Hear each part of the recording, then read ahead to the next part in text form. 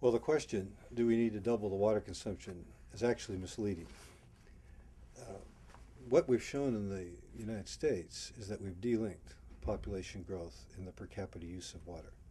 As countries get richer, like the US, the per capita consumption goes down.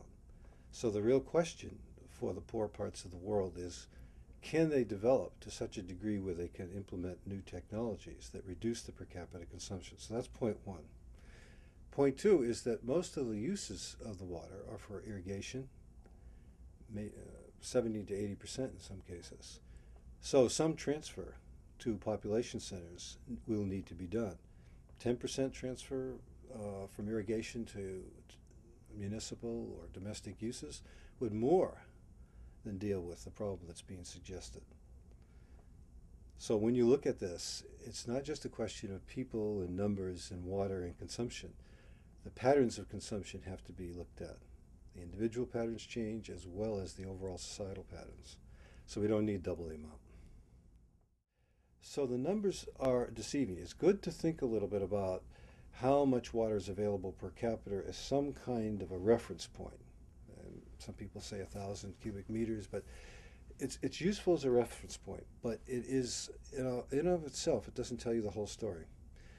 But one of the dramatic stories, to answer your question, is that since about 1996, the per capita consumption in the United States has been going down. That essentially delinks the notion of population increase to water increase.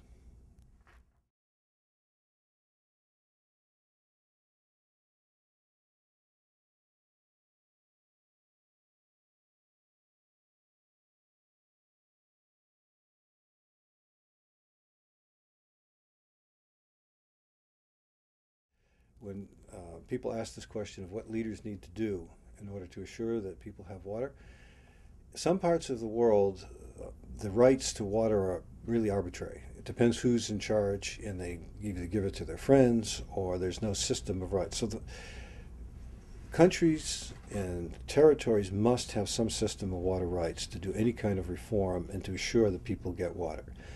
There is a debate about, is there a human right to water, because if you say there's a human right, perhaps that'll force leaders to do it. I don't know. But a systems of rights where you have stable expectations over time, where people can invest, where money can commit. That's the first point. The second point, and this is more difficult in many ways, there needs to be political will inside countries. Even if you dreamed up the maximum amount of aid you think would be necessary to deal with the water problems as people talk about them today, and you got all that money, imagine that, you got all that money, it's a drop in the bucket compared to what has to be done. Even poor countries need to adjust water to higher priorities in their own domestic budgets in order to deal with the problem. And this means, how can we help create incentives so that that happens?